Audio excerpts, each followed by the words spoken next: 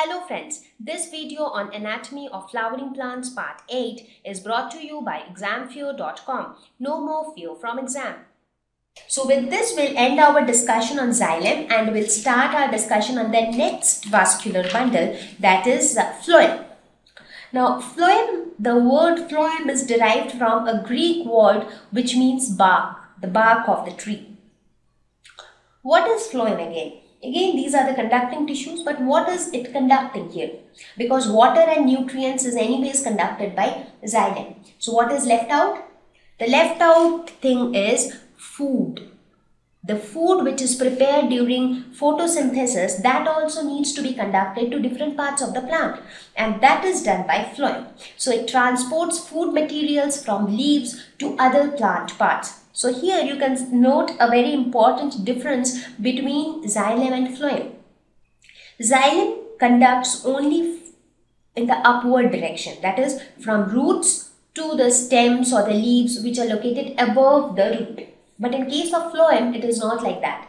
It conducts both downwards as well as upwards, because from leaves it has to conduct to the roots also, so that will be downward. From leaves it also needs to conduct to the upper stems, which is upward. So it is in multi directions. So the transportation or the conduction has to happen in all directions basically. So phloem are mostly made up of living cells except phloem fibers. Like in case of xylem, there were 4 elements which we talked about, and all the 3 were dead except for xylem parenchyma, which was living. But it is not like that in case of phloem. Here all the elements are living except phloem fibers, which is dead. So let us see what are the elements phloem is made up of. It is made up of sieve tubes, which look somewhat like this. A tubular structure, of course. Companion cells, okay. Phloem parenchyma and phloem fibers. So there we had vessels and tracheids. Here we have sieve tubes and companion cells. So again, here also we will talk about each of the elements one by one. But in this picture shows the entire phloem. So all the elements are shown in one complete picture. So if you look at the sieve tube, it is nothing but a tube-like structure. Companion cells are cellular structures which are accompanying the sieve tube. So basically it is just adjacent to the sieve tube. Phloem parenchyma are the normal parenchyma cells with cytoplasm and nucleus, and phloem fibers. Phloem fibers are the dead cells which are basically for support. So let us talk about each of these elements. So we'll start with sieve tube. Sieve. What does the word sieve means? We generally use it. It is an object with small perforations in it. We often use it for filtering stuffs, right? We often use it in our kitchen and all. So see, why are they called sieve tubes? So they are tube-like structures. That is why they are called tubes. Now why do they have the term sieve attached to it? Because maybe even they have small pores-like structure. Okay, let us see what they are. So these are tubular cells with perforated walls. As I said, the name itself explains it. Tubes, so tubular. Sieve, that is wide, small holes or small pores or perforations. So their walls have small perforations, and those perforations actually act as interconnection between the different cells. So they actually helps in communication between the cells. Sieve-Tube Elements. Now again, the sieve tube is made up of different structures called sieve-tube elements. Now each of these sieve-tube elements has a large vacuole. Now a large vacuole has to be there, right? That is quite logical, because phloem is basically transporting food material. So it has to store food in some form, in the form of starch or something. So therefore, who will store that inside the cell? A vacuole, of course. So the vacuole is quite large. There is no nucleus, because nucleus is mostly used for cell division and all those stuff. So there is nothing like that required here. So nucleus is not really needed. Peripheral cytoplasm. Cytoplasm is there towards the periphery. So that's about the sieve tube. Now Sieve tubes are also attached to the companion cells. So if you look at this picture, you can see that companion cells are exactly attached to the sieve tubes. Now end walls are perforated. For these sieve tubes, if you look at their end walls, they are perforated. Small perforations can be seen, and this perforated end wall forms a sieve plate. This is known as a sieve plate. Correct? Okay. Now let us see what are these companion cells. What is companion? Companion means somebody who accompanies you, or somebody, you can say a friend. So why are they called companion cells? Because they are basically accompanying the sieve tubes. So they help the sieve tubes in their function. Correct? So let us see, what do they do? These are specialized parenchyma cells. Again, companion cells are also parenchyma cells, but they are specialized to perform a specific function. As when we were discussing about parenchyma, I mentioned, right, that they are the basic packing tissue which are unspecialized. Unspecialized in the sense they can perform a variety of function. So here, a set of parenchyma cells are specialized, and that is why they are given a different name called companion cells. So what do? They basically regulate the metabolic activities of the sieve-tube elements, and that is why they are called companion cells, because they help in all the activities of the sieve-tube elements, because these are all living cells we are talking about. So metabolism will take place inside these cells.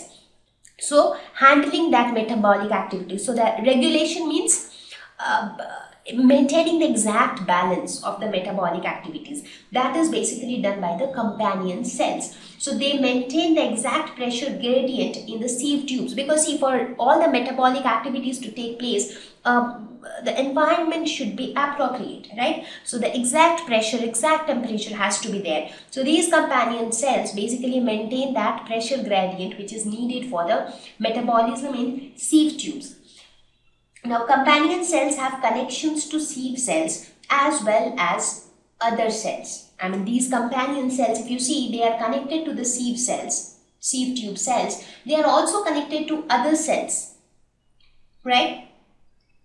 So these are basically the companion cells. Now, one important thing to note here is that there are some plants in the sense, the non-flowering plants, that is gymnosperms. In gymnosperms, we do not have companion cells.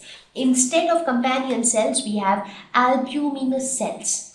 Now, you might say, when they also have a substitute, I mean, why do they have a different name? That's because there is a major difference. Companion cells are connected to sieve cells as well as other cells, but albuminous cells are connected only to the sieve cells. So these cells are connected only to sieve cells, whereas companion cells are connected to sieve cells plus other cells. So that is the difference between companion cells and albuminous cells. So companion cells are present in angiosperms and albuminous cells are present in gymnosperms. Okay, so we covered two elements, sieve tubes and companion cells. Let us look at the third one, that is phloem parenchyma. So parenchyma, again, they are here, when you talk about the shape, they are elongated cylindrical cells. They support sieve tubes and also stores compounds like starch, because food storage is again a primary function of parenchyma. And last one is phloem fibers, which are sclerenchymatous dead cells. So these are dead cells and they are sclerenchyma cells. You remember sclerenchyma, right?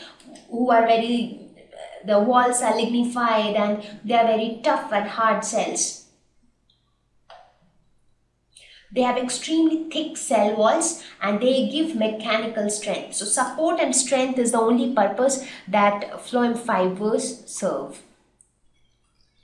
So when we talk about the conduction of food, that main function of phloem, that is conduction of food, is performed by the sieve tubes. The companion cells and the phloem parenchyma, they basically support the sieve tubes. So the main function performed by sieve tube, phloem, parenchyma and companion cells, they support the sieve tube to perform its function, and phloem fibers give some support, mechanical strength. As I said, that support is always needed. Now these phloem fibers, they are dead cells, that is, they become dead at maturity. Why do they become dead? Because they lose protoplasm. So once there is no protoplasm, there are no cell organelles, there is no cell activity taking place. So they are dead. Now some of the examples of phloem fibers are jute, hemp, flax, which are used commercially. They are some of the examples of phloem fibers. I would write it here. Some examples. Jute, hemp, flax, they are all examples of phloem fibers. Again, another point to note here is phloem parenchyma is absent in monocots. Now, when you talk about monocotyledonous plants, I'm sure you all remember what is a monocot and what is a dicot. Monocot is the one which is only one cotyledon. Cotyledon is nothing but the seed leaf. And dicot is one which has two cotyledons or two seed leaves. We have spoken about all these things in diversity chapter, so you can recap that if you want to know more about monocots and dicots. So this is about the elements of phloem. Now the way we discussed about protoxylem, now the way we talked about protoxylem and metaxylem, in a similar way we will now talk about protophlloem and metaphlloem. So protophlloem again is the first formed primary phloem.